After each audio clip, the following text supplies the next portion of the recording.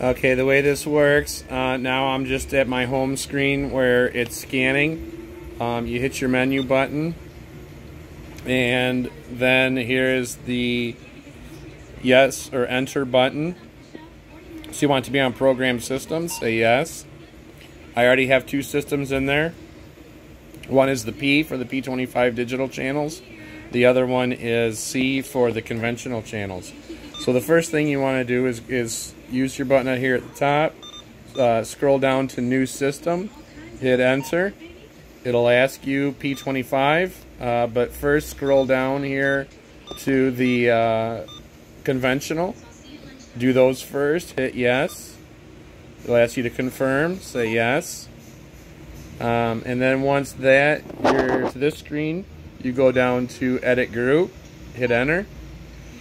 It's on New Group, hit Enter. And now you scroll down to Edit Channel and hit Enter.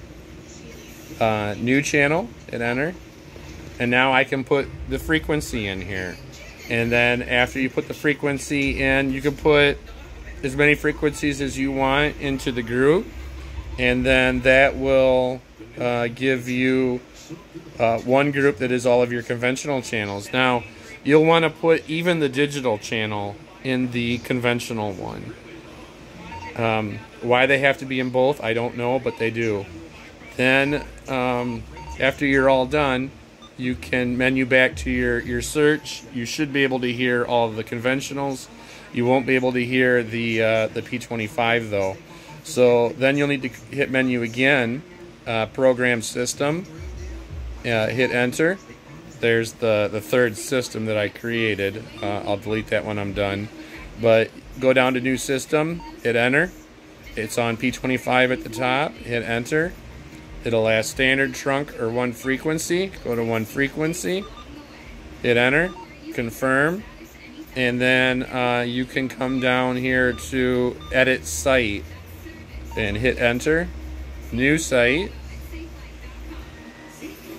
and we scroll down to set frequencies and then hit enter. New frequency, and you'll want to do the same thing as the conventional. Go through this to add your frequencies, but on this one, you just want to add the frequencies that are the digital P25 frequencies. And I'll also include the link of the frequencies that we scan. And on there, it lists in one of the columns whether it's conventional or P25. But that's really the key with this scanner. You need to have all of them in the conventional, even the P25. And then in the P25 group, you just need to have the digital ones in there. And once you have all those in there, you can just menu back to your main screen, and it will scan all the frequencies that you just entered.